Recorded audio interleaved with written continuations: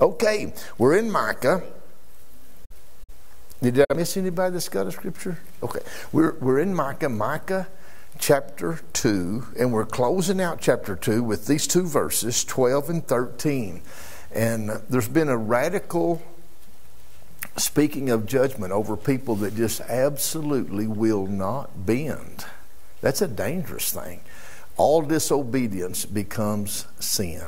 It don't matter if it's the preacher or the preacher's wife or the deacon or whoever, the Sunday school teacher. Whenever it gets to where God spoke to you and you won't do it, that's whenever disobedience stands up. And who had the scripture? Maybe it was you, Mia, that had the scripture in James, 4:17? If you know to do good and won't do it. And that's the problem. If we didn't know, we would be animals. Yeah, but we're not animals. Sometimes we act like animals. I love it when you shout. Like, we don't know it.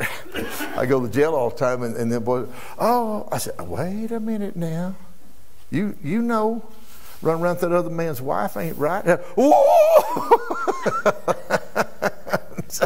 I said, you'd have to be an animal not to know that, because God put in the heart of an individual right and wrong. That's just a knowledge we have. Just like a cat knows to meow, you don't teach them that. A rooster crows because that's put in there by God. A sheep bleats, a cow moos, and a horse nickers. All of that come from God. It's just natural. And so naturally from us is the ability of right and wrong.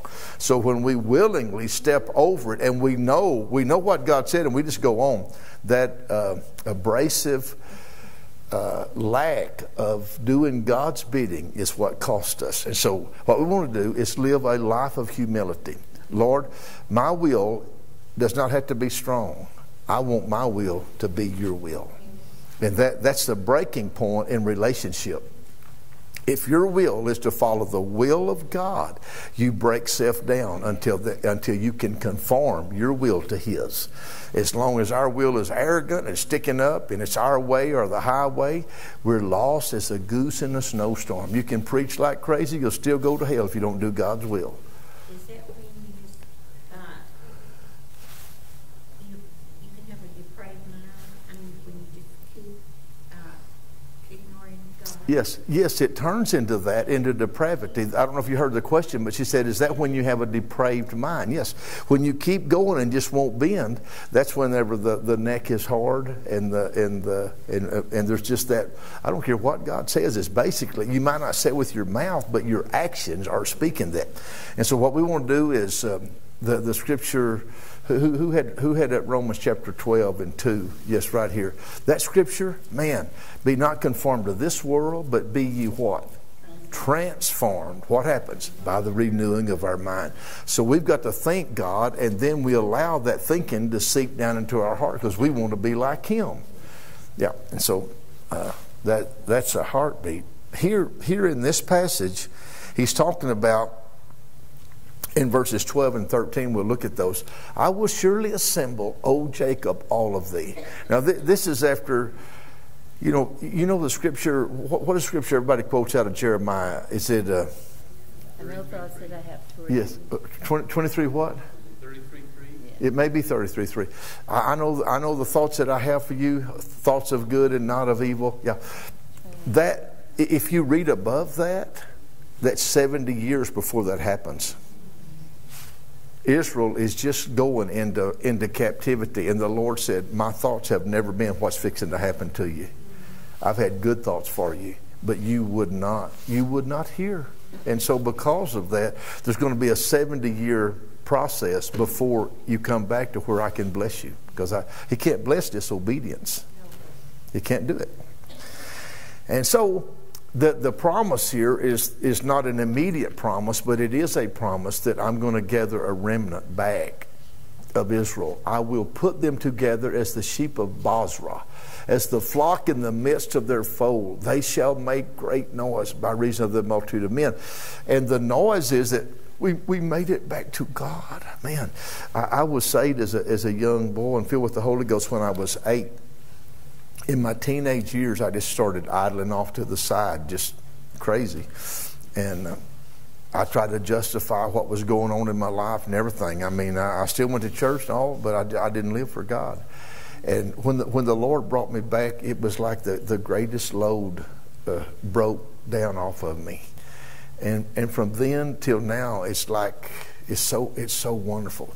I don't know how y'all was raised, but every once in a while, whenever, like during the, I don't know, 7th and 8th and 9th grade, something like that, whenever track would break out, they had some little tennis shoes. I don't even remember what they called them now, but they didn't have no heel on them or nothing. They just for running.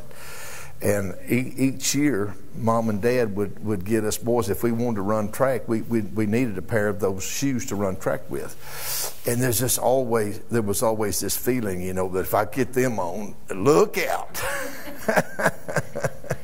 Well, whenever the Lord gets a hold of you, there's that joy that, man, I got the weights off of my feet. I mean, I can walk with Christ now. And you start your race with Christ to stay away from all the old nature, and day by day you get further and further away from what you was back there, and the joy of running in the freedom of knowing that it's been so long since I've been hooked to it. I'm so free, and to keep that up is such a precious thing. So he's talking about here, as the flock of the mist been making great noise by reason of multitude of men. There's a happiness here whenever the Lord comes to draw them back to their place. There's a scripture in, I think it's in Jeremiah. We'll look at it here in just a minute. The breaker has come up before them. They have broken up and have passed through the gate. It's like they finally got away from captivity and being lost. They've made it through and are gone out by it, and their king shall pass before them, and the Lord on the head of them. So it's wonderful to know that as we take our stand with God, guess who goes with us? Right before us. I don't know if you've seen them big snow plows where they got that big old point on them and a pretty good sized tractor or truck behind them, and they go down through there, and that snow just goes or just starts making a big old deal, and right where they're at, it's just it's cleaned off. Well, that's what the Lord does. He just passes before us and helps clean off the stuff in front of us. In this scripture in Jeremiah chapter, I think it's chapter 16 maybe, we'll look at verse number 14. He's talked about the 8 or 10 scriptures above this. He's dealing with Israel, and Jeremiah's a weeping prophet because they haven't went into captivity yet, but he knows they're going to, because the Lord told him that I want you to talk to them, but they're not going to listen to you. Doesn't that sound like our world? You talk, and they say, I don't want what you got. I don't want to listen to you. But we're hoping before Jesus comes that they do get hungry for God. So here, though, is the beautiful, beautiful part of the Lord bringing them back. Therefore, behold, the days come. You can tell by the way this is written that this is distant. Saith the Lord, that it shall no more be said, the Lord liveth, that brought up the children of Israel out of the land of Egypt. Up until now, in Israel's life, the whole deal went plumb back to them deliverance from Egyptian bondage. We still talk about it. We even sing about it. How many remembers the song? Anybody? I was once in Egypt's bondage, but deliverance came to me, and I'm living now in Canaan, 'cause the Son has set me free. Whoa, I am dwelling now in Canaan. Jesus' blood avails for me. I'm free from condemnation because the Son has set me free. And so we sing about it because that goes back to our leaving sin. It's like the Egypt. But notice what he's saying. This is really neat. He said, the Lord liveth. They're going to say the Lord liveth that brought up the children of Israel. They're not going to say that no more. They're going to say something else. Look what they're going to say in verse number 15. They're going to say, the Lord liveth that brought up the children of Israel from the land of the north. Now, they've never been in the land of the north, but that's where they're going to go. And I mean, he's prophesying this. This is the early part of Jeremiah's ministry, and he's prophesying It's going to come to pass. If you've ever read Lamentation, that's the prophet weeping over Israel that's lost its way and is gone into captivity. It's happened by them. So they're going to be saying, this is 70 years later, but they're going to sing this song here. The Lord liveth that brought the children of Israel from the land of the north and from all the lands, whither he had driven them. And I will bring them again into their land that I gave unto their fathers. Now, in 70 years, there'll be people that was born out of state that's never been to Israel. A lot of the people that knew all the glory of the first house and the first temple, they died while in captivity. And so there's a brand new group, a greater bunch that comes back 70 years later. And how do they get there? I love this. I thought this is so neat. Connie and I was reading this just the other day. Behold, I will send many fishers. Isn't the Lord neat? Saith the Lord, and they shall fish them. So he's sending all the fishers out there, and they're fishing them out of all those countries. What he's doing is he's using this to get us an idea of it. I'm going to bring them back. And so when the fishers get through, look what it says, and after will I send many hunters. What do hunters do? They go out there and they try to find the game. Well, look what, I'm going to send many hunters, and they shall hunt them from every mountain and from every hill, and out of the holes of the rocks. Wherever they went and hid themselves, he said, I'm going to bring them home. In 1948, a great part of that came to pass. After the World War II and all the Jews, the concentration camps and the killing of 1 million plus Jews and all of that, they decided, you know what? There was one place that used to belong to us. It was called Israel. And they headed back, just boatloads of them headed back across to Israel. And Israel in 1948 become a nation again who had been off the Richter scale for years and years and years. And now there's a bunch of them over there, and they just keep following in. You know what? The Lord sent them hunters out there and hunting them out of them holes in the rocks. Wow. You know what? He's going to have a remnant. So very, very precious work of the Lord working. I was in the jail Sunday, and I've been telling you about this guy that's kind of been crude. He's been in and out of jail several times. He's probably 35. But this time he come with a completely different thought. He's been reading his Bible and praying and talking about the Lord.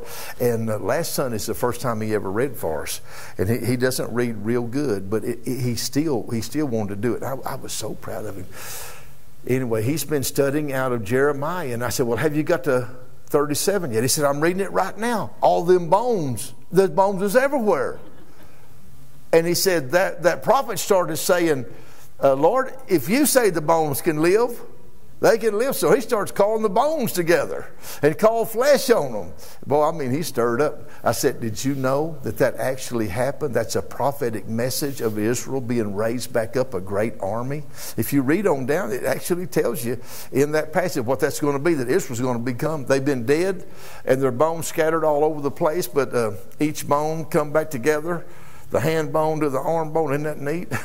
The whole deal. And he said, I looked out there, and he said, they got the flesh on them and everything, but there's no breath in them.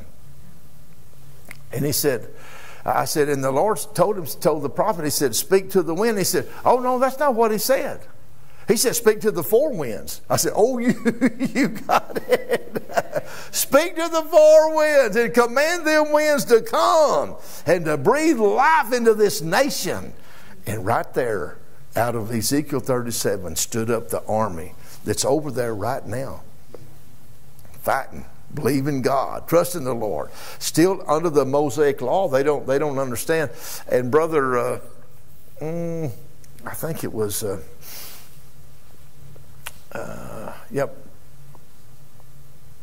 Brother John. He said he looked at, I was telling you about the other day. I think it's in 1 Corinthians 3:12. Maybe look it up. That the veil is still over their face after service. He said, I finally found that scripture you was looking for. I said, oh, thank you so much. That's precious. But here it is, just, 3 days late? But here. I think it's in 1 Corinthians 3:12, I believe. If not, it's 2 Corinthians 3:12. If I hadn't lost it somewhere in my... Sometimes the file doesn't come up just right.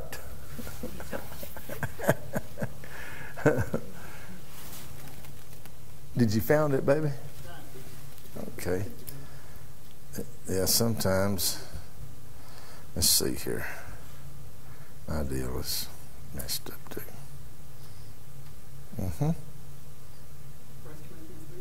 Okay. It's going to be, it must be 2 Corinthians.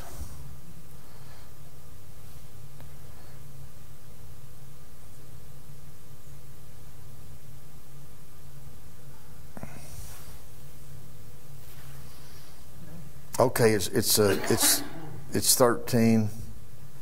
13. Yeah, okay. 3:12 says, "Seeing then that we have such hope." We use great plainness of speech. And look on down to 13. We'll read down through about 16. So 2 Corinthians 3? Yes, ma'am. 2 Corinthians. Yeah, it is. I'm sorry. 2 Corinthians 3. Yeah, 3. Yeah, look at about 14. 2 Corinthians 3:14. "But their minds were blinded, for until this day remaineth the same veil untaken away in the reading of the Old Testament, which veil is done away in Christ." Isn't that crazy? That after 2,000 years, they still can't see past their face about New Testament reading. Look, I think it's, yeah. "But even unto this day, when Moses is read, the veil is upon their heart." And so they have not received Christ yet. They will. The promise is out there. That the Lord will bring them in. That nation, according to Zechariah, will be saved in one day. When Jesus descends on Mount Carmel, and that mountain opens up and forms the valley of Megiddo, the people are going to look at him and say, Who gave you those wounds?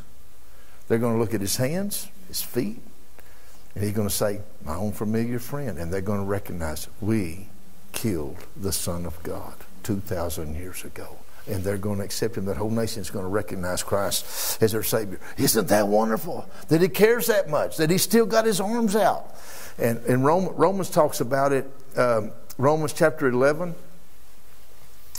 We're not chasing rabbits, but this is important to look at how much the Lord is reaching out, because he said he's going to bring the remnant back. Romans chapter 11, and look at about verse number 12.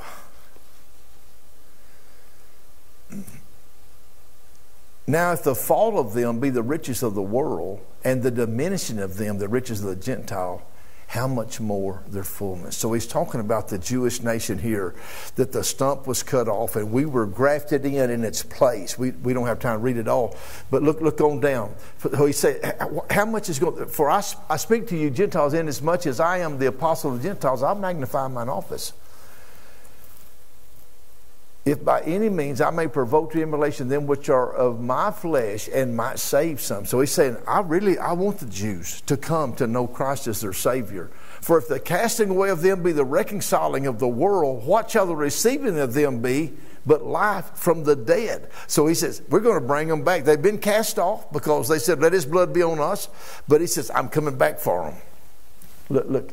"For if the first fruit be holy, the lump is also holy. And if the root be holy, so are the branches." So the first fruit of the Jewish race was, when you think of Abraham, Isaac, Jacob, those men followed God, not perfect, but they repented, they lived for God, and the Lord puts them down as the patriarchs of the Jewish people. "The first fruit be holy, and if some of the branches be broken off." So he's saying, "And thou, being a wild olive tree, wert grafted in among them, and with them partakest of the root and fatness of the olive tree." So he says, here we are. They've been broke out. We've been grafted in.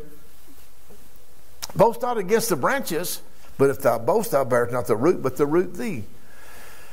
So he says, don't boast against the Jews and say, "Well, they just left their deal. We've had enough trouble in our own life." "Thou wilt say then, the branches were broken off that I might be grafted in." And notice this next word. Here's one of the strong judgment scriptures. "Well, because of unbelief they were broken off, and thou standeth by faith. Be not high-minded, but fear." If God took that natural branch out and grafted us in, how much more would he take a graft off that said, we don't need God?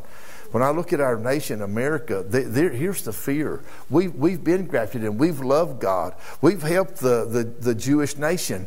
But I mean, now it's like, we don't care who you are. We don't like you. We don't want your Bible. We don't believe there's a God out there. Woo. If God spared not the natural branches, take heed lest he also spare not thee. Behold, therefore, the goodness and severity of God on them which fail, severity. But toward thee goodness, and here is the biggest word in the Bible, I-F. But toward thee goodness, and notice this, if thou continue in his goodness. Otherwise, thou also shalt be cut off. America does not have a done deal. No nation, no people has a done deal. The only way we make it is if we live for God day by day. That's our business. That's our hope. And that's the joy. So here it is showing that he's going to bring them back. He's going to renew them. There's going to be a renewal. But in the scriptures, he's talking about that he's going to be like a shepherd. He wants them. He loves the Jewish people. Of course he does. Because he made the promise to them. He brought them out of Egyptian bondage. And now he's fished them and hunted them out of every nation, even drug them out of the holes. It says, go home to Israel. Woo! And so the mindset of the Jewish people that's scattered all over the world is, I need to go home. I need to go back where our nation was born. I need to go back. There might be a temple there one of these days. Wow. Interesting. So here we are. Now, we looked at for just a little bit the first thought out of this passage is that the Lord will be the people's shepherd. And if you know anything about a real shepherd, what does he say? What does a shepherd do if the sheep have trouble? Yeah. Whatever problem they've got, he's going to be there. In fact, he says, the good shepherd giveth his life for the sheep. So you talk about having a shepherd. I still, when I think about Calvary and the cross, I can't put all that into my mind. Why God would give his son for us. That's so awesome. Woo! But he did, and he's doing us like this, and he said, come on here. Let me help you while there's time, while there's opportunity. Come on, let's make it. And so that's what he's doing to Israel. He's trying to bring them back to a place that they'll recognize. We need Jesus. Wow. They say right now you can talk about God, Jehovah and all that, but you can't talk about Jesus Christ. And if you tell a child about it, they put you in jail for 2 years. That's wild, ain't it? Connie, I don't know, it's been a couple of years ago, she had a clock that needed to be fixed, and a guy come down from Lubbock that was he a Jew, Mom?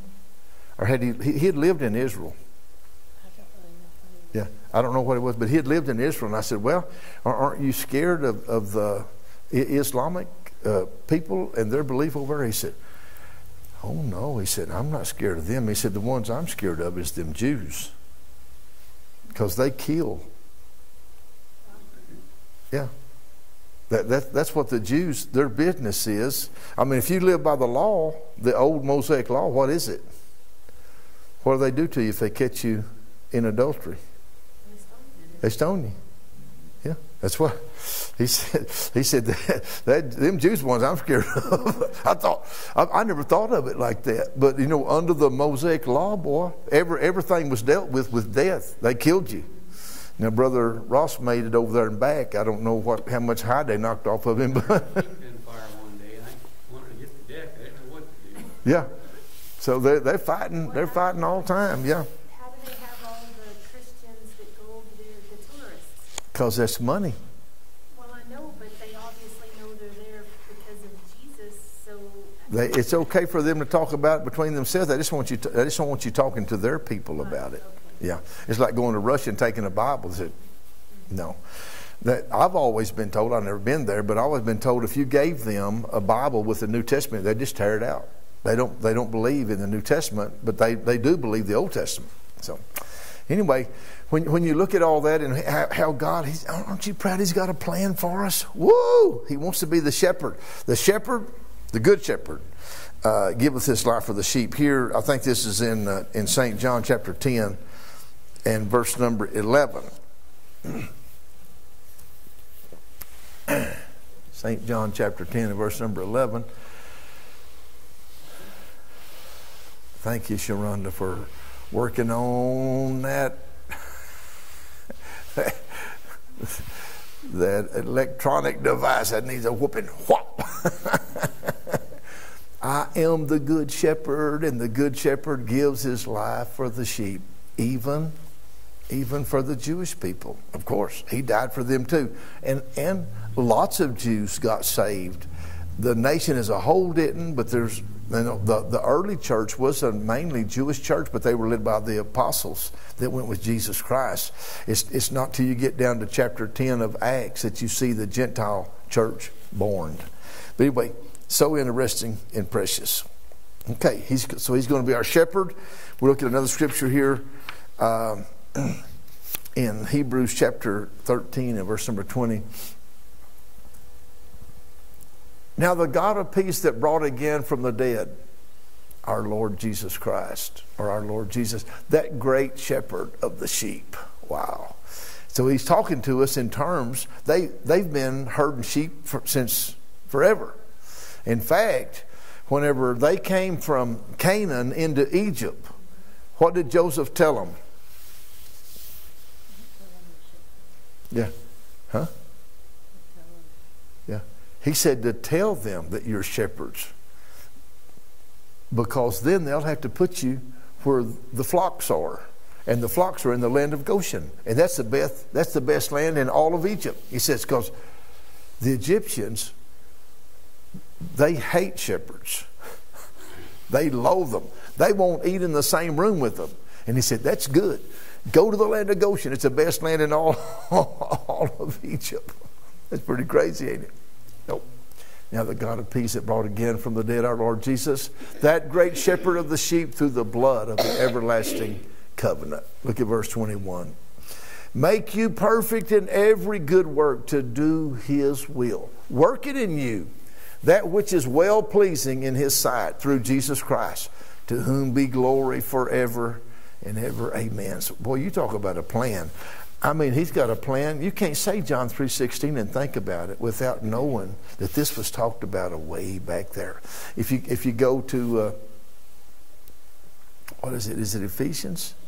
Is it Ephesians chapter 1? Look at Ephesians chapter 1 about verse number 3. It's either Ephesians chapter 1 or Galatians chapter 1. Blessed be the God and Father of our Lord Jesus Christ, who hath blessed us with all spiritual blessings in heavenly places in Christ. Look at the next verse. According as he hath chosen us in him, can you believe this? Before the foundation of the world. And so them fishers have been out there a long time, and them hunters, he's been looking for people to come, because he said before the world was ever built, they already set up this shepherd, this great shepherd. And so whenever God says, hey, who will go for me and give their body? And Jesus said, I will go. Woo! We got us a good shepherd, a loving Savior. According as he has chosen us in him before the foundation of the world, that we should be holy and without blame before him in love. He set this up before he built the world. Woo! What a Savior! The song says, hallelujah! Man, great shepherd, great Lord, wonderful Savior. In 1 Peter chapter 1 and verse number 3, blessed be the God and Father of our Lord Jesus Christ, who according to his abundant mercy hath begotten us again. I like this word, by a lively hope. You know, some people hope in stuff that's completely impossible. They just, I hope I get $1 million or whatever. I mean, you know, live their whole life. They're living off the, you know. There is a real hope in him, a lively one. There's nobody that can't be born again. Isn't that wonderful? Lively hope by the resurrection of Jesus Christ from the dead. Man, every time I see these scriptures, I'm thinking about Easter's here on us. Resurrection time. I mean, it's just melted into all of the business. Verse number 4. To an inheritance incorruptible, undefiled, that fadeth not away, reserved in heaven for you. who are kept by the power of God through faith unto salvation to be revealed at the last time. So man, the Lord's reached a way out there. He wants to help us. He loves us. He's shepherding us. Even though we cannot see Him, we know He's there all the time. What's the promise? I will never do what? I will never leave you. I will never forsake you. Yea, I am with you. How often? So I'm with you always. Always. Does He know the world's going to end? Oh, yes. But He says, guess what? I am going to be there with you, even to the end of the world. Wow. We might just need to stop and pray right quick. They told me earlier, hope he did, that Diane Freeman had taken a turn for the worse, wasn't doing well. Her husband was here with us Sunday night, Sam. They're from Gale.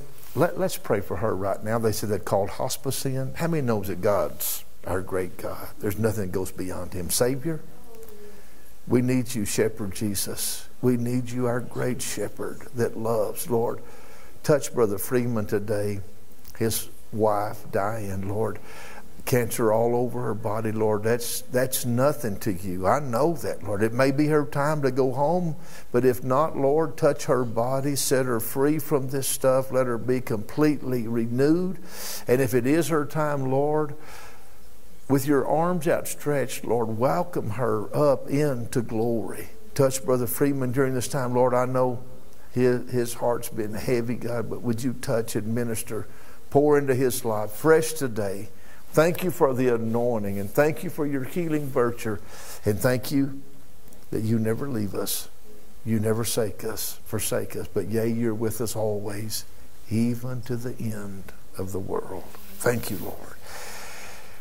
The physical end of the world may not come during our lifetime, but our world will end one day.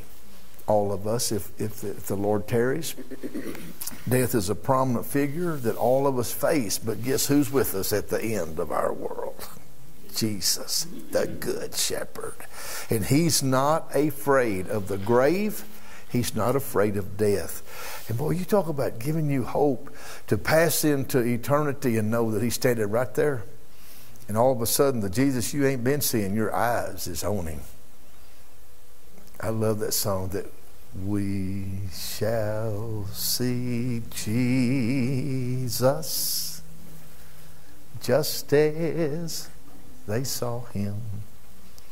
There is no greater promise than this. We're going to get to see Him, Sister Jean. Won't it be wonderful? Woo! Hallelujah. Good go. Amen. Here's another passage of Scripture about our shepherd in 1 Peter chapter 2, verse number 24. Who His own self bare our sins in His body on the tree. Here is where the innocent stood in for the guilty, that we, being dead in sins, should live unto righteousness, by whose stripes ye were healed. That's past tense. It's done. Look at verse 25. For ye were as sheep going astray. Bunch of goats. We've all been there. Goated out. We had a missionary several years ago. She come and she played a little guitar. And Connie was having classes. It was in our old church. She was having class upstairs for all the kids.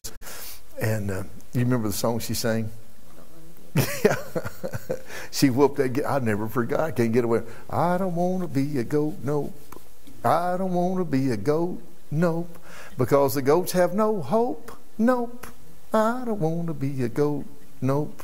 I just want to be a sheep. Yes. I mean, I never forgot. I want to be a sheep because the sheep have hope. No hope for the goat, but the sheep have hope. Did you know Jesus in Matthew 25, He said He's going to do something. He's going to look at the nations and He's going to do like a shepherd. And what's He going to do? He's going to separate the sheep from the goats. And guess where the goats go? On the left hand. The goats go on the left hand. The sheep on the right hand. A lot of church people in that sort, because they said, Lord, we've known you all this time. I said, oh no, you missed. Woo! I want to be on that right side. Yes. Okay. In Psalm chapter 5, verse number, let me see if I can find it.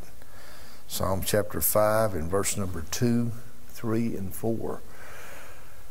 Hearken unto the voice of my cry, my King and my God, for unto thee will I pray. My voice shalt thou hear in the morning, O Lord. In the morning will I direct my prayer unto thee, and will look up. He's talking to somebody who's going to help him. He says, I'm going to the Lord. For thou art not a God that hath pleasure in wickedness, neither shall evil dwell with thee. So he's not going to dirty the sheep. He's going to keep them. He's going to help them stay clean. And he walks before us, getting all that done in our spirits. In Psalm chapter 23, verses 1 and 2, you can probably quote the first part of that. The Lord is what? The Lord is my shepherd. Wow. Look at that next word. If he's my shepherd, guess what? I don't want. He's taking care of me. He maketh me to lie down in the green pastures. Is he talking about this actually green grass, or is he talking about the green grass meaning that whatever we need, that's what we're going to have? Yeah. Whatever we need, that's what we're going to have. He maketh me to lie down in green pastures. He leadeth me beside the still water. So he said, eat all you want and drink all you want. There's plenty. Whatever you need, there's going to be plenty of it. Woo! Man. I was thinking about Connie whenever she had a surgery years ago with just young kids, been pastoring for, I don't know, maybe a year or two. And she had her thyroid went kind of, I don't know, crazy, I guess. Anyway, they said that it's overactive and it was making her heart beat real bad at night. I mean, it's like you was running, you know. She'd be there sleeping, her heart would be going boom, boom, boom, boom, boom, boom, boom, boom, boom, boom. And they said, your heart can't stand that, your body can't stand it, something's got to be done. So we prayed and waited, and she didn't get her healing. So we went to the doctor, and I remember everything real good as I walked. I walked down right to the emergency room. I mean, not the emergency room, but to the surgery room with her. And when she went through there, and I couldn't go no further, it was like, Lord, I don't know what to do. But you know what? The Lord come and help me. And he is our guide and our hope, and we can rejoice because of him. Whenever tough times come, and they do, he knows that. He's our shepherd. He leads us in places past our finding out. He knows what to do with us. He helps us during those down times. In Isaiah chapter 40 and verse 11, I guess it talks about the sheep eating, because, Brother Holloway, you didn't eat today, I don't guess. Oh? Just one time? 2? I can't believe. Did he eat all day? He started at morning and ate till lunch, and then the second time he started at lunch and ate until, he's going to eat when he gets home. I knew it was there somewhere. You know what? I'll kind of throw in there with you. I'm kind of the same deal. Look what the Bible says about when the Lord's leading his flock. What happens? He shall feed his flock how? Like a shepherd. What he's saying, man, what you get from God's going to be good. He's going to fill you up, good measure, pressed down, shaken together. He shall gather the lamb with his arm and carry them in his bosom, and shall gently lead those that are with young. Every once in a while, when we was feeding the ewes, which is a mother lamb, a mother sheep, some of them would have 2 babies. In fact, a lot of them would have 2 babies, and they're so tiny when they're first born. I mean, it's amazing that any of them live. They don't all live. I mean, hawks catch them and coyotes and everything else. But anyway, every once in a while when we would feed, and the mamas would eat and then take off, one of those lambs would get confused. Well, the mama's got one lamb with her, and so she takes off, and the other one, the second one, don't know. He don't know where to go. He don't know who his mama is. There's 350 mamas there, and so he's running up and down the cake line, and he knows where his mama was, but she's gone. And so every once in a while I'd pick one up, the early part of after they get a little age on them, 3 or 4 days or 5, the mamas, if they got one lamb, they know they've got two. They'll go back and pick that baby up, start calling for him, and he understands. But anyway, I took 2 or 3 of those home over that year. Those out of pastures, where this big pasture. Anyway, Connie would take them in. I mean, it wasn't long that's following her around everywhere. Wanting to burr at the door. Where's the milk cat? Maybe you walked outside, not me, but her. They just flog her. She had that bottle full of milk. Man, so the Lord. He looks at us and he says, "If you're hungry, guess what? What does He want to do? He wants to feed us. He wants to fill us up to where we don't get. When you don't get to eat, you get weak." We got to have food, Mama. And the Lord knows that we need spiritual food too, doesn't He? Woo! He fills us up with the Word. Good stuff. Okay, another thing He talks about here in this passage, this is in verse number 13. This is Micah chapter 2, verse number 13. The breaker is come up before them. If you've read much of the history, when you one of the men that released Israel, the king over the Assyrians, the Lord talked to him and He says, "You don't know me, but I know you. And I want you not only to let my people go, but I want you to rebuild my temple." And so He calls Israel's leaders in and says, "God's talked to me. Yeah, and I want you to go and rebuild the temple." He talked to me about it. He said, "Why should me, my family, and my children be in danger of judgment because we won't help y'all? We're going to help you." Isn't that amazing? How does that happen? That's God reaching out. The breaker had come up before them, and they have broken up and have passed through the gate. Ezra and Nehemiah, both of those men was part of this breakage. Look at Ezra chapter 1. "Now in the first year of Cyrus, king of Persia, that the word of the Lord by the mouth of Jeremiah might be fulfilled, the Lord stirred up the spirit of Cyrus, king of Persia, that he made a proclamation throughout all his kingdom and put it also in writing, saying, Thus saith Cyrus, king of Persia, the Lord God of heaven hath given me all the kingdoms of the earth, and He has charged me to build Him an house at Jerusalem, which is in Judah." Now, friend, I tell you what, that makes a hair stand up on the back of my neck. You know why? You think God is not in control? Whoa! The good shepherd said, "I'm going to stand up and I'm going to break the doors open, and you're going to get to go home." Wow. Look at the next verse. "Who is there among you of all His people? His God be with him, and let him go up to Jerusalem, which is in Judah, and build the house of the Lord God of Israel. He is the God which is in Jerusalem." Now this is like somebody from Iraq or Iran or something said, "Woo! We don't want to put our hands against what God is doing." Wow. The breaker has come, and he started opening up a way. You remember the passages over in Revelations where He says, "I am He that openeth, and no man shutteth, and I am He that shuts, and no man can open it." For 70 years the door's completely closed, but all of a sudden Cyrus says, "God has spoken to me." This is a foreign culture. Woo! Talking to him, loving on him. If I'm not mistaken, he is a king of Persia, and he's in Iran. What we know as Iran, or is Iran right now. Isn't that wild that the Lord used that man to open up a way and say, "Go build the temple. Take what you want to with you. I'll give you gold and silver, and plus I'm going to dig up those precious things that come from y'all's temple. We still have them. They're back there in the treasure house. I'm going to give them up, and I'm going to give them to Ezra, and he's going to take them back and put them in the temple that you're going to build." Woo! powerful. And so these words in Micah have real strong meaning when he promises, even though it was going to be 70 years, his promises are good. What he says is yeah and amen.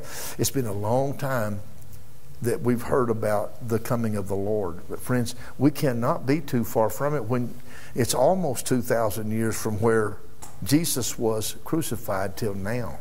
And whenever that gets there, I don't know about the Jewish calendar, just exactly where it's at, but when it gets there, Jesus is coming back for his church. And so we want to be ready. Amen. So the promise was, we'll look at one more scripture before we let the kids give their scriptures here this evening.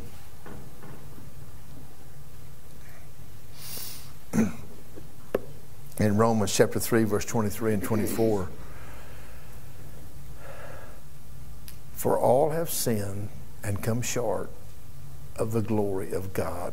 If that's all there was in that scripture, that would mean nobody goes to heaven. But notice this next word.